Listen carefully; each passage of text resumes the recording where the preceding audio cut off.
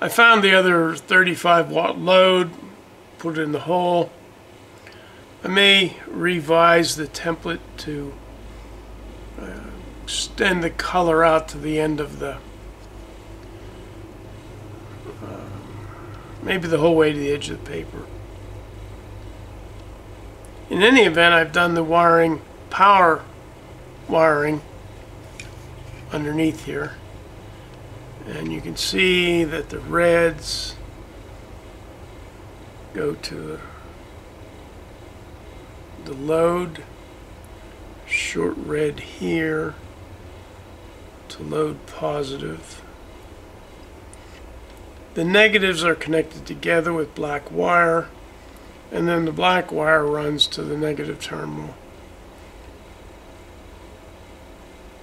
of the load input. Now I need to complete the 12-volt low current wiring. I finished the internal wiring. There's not much to it.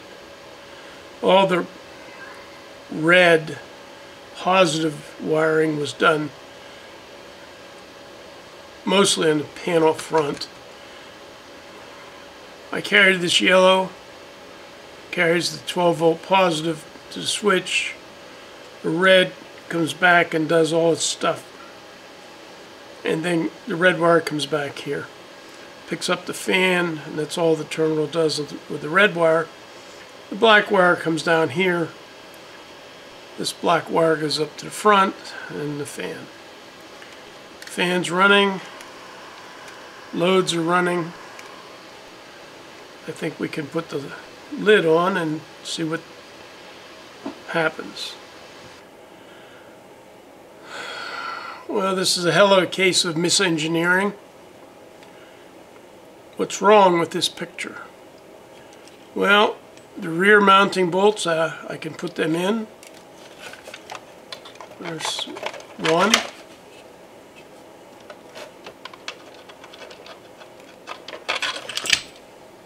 There's two. Do you see what's wrong with this picture?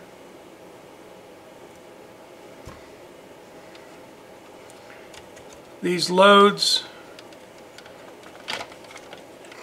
obscure the bolt holes. I've warned people against doing this over and over. I've very carefully measured to make sure the bolt's clear on other projects. I don't think you can mount two of these loads in this enclosure.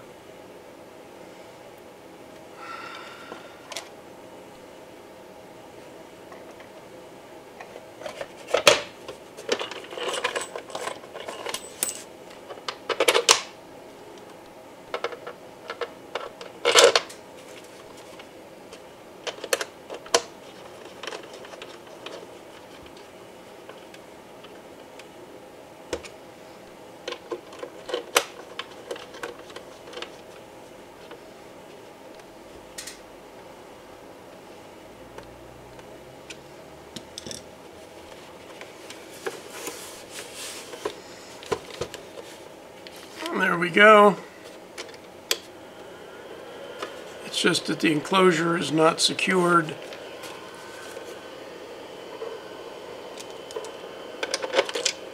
By the front two bolts. Here's the electronic load.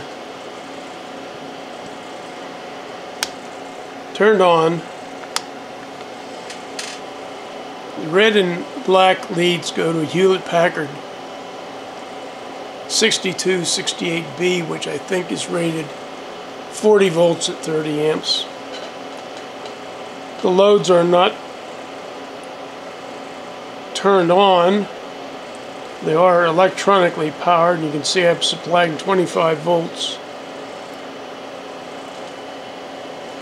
This yellow banana parallels these two.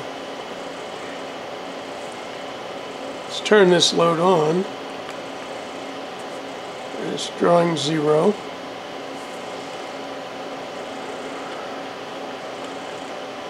So there's 1 amp.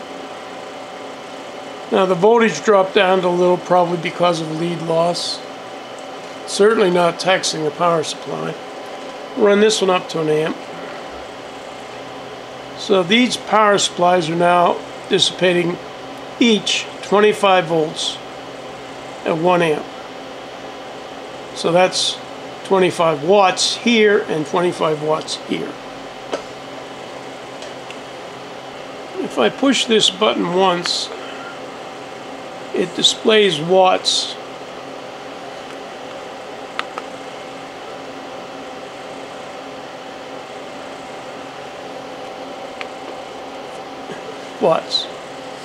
I'll run it up to 35 watts. It looks like 35, 34, almost 35 watts equates to 1.4 amps. I'll turn this one up to 1.4 amps. So they're each setting pretty close to 35 watts. A little tiny bit of felt heat.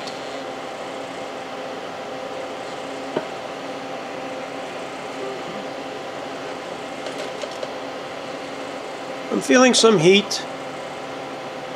Not much, but at the fan at the back.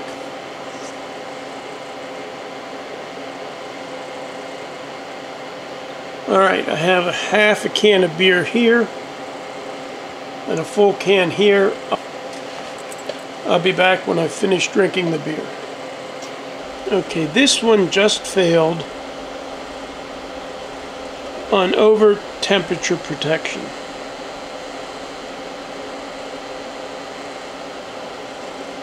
Even though I've turned the wattage down,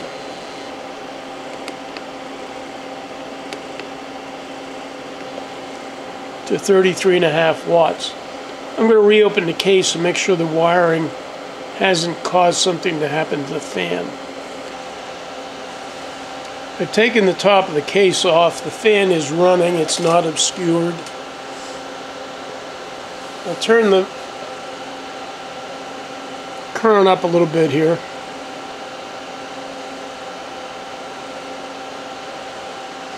Actually, if it's calculating wattage, this is the lower of the two voltages, even though this one should be lower. Lead loss in the yellow lead. So we're now back to, well, let's see what the wattage is.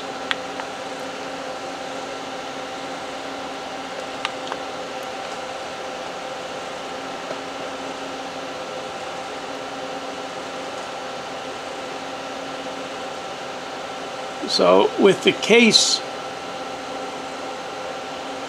lid, top of the clamshell off, I'll run it some more and see if it goes into over temperature protection. It finally occurred to me to touch. I can lay my hand on this one, dissipating 35 watts or so. I can't touch this one.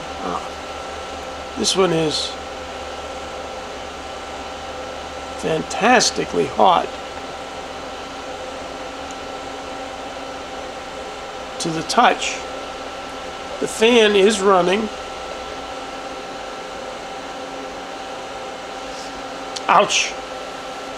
Touching the heatsink makes all the difference in the world. Although dissipating almost identical wattage, this one is extremely hot.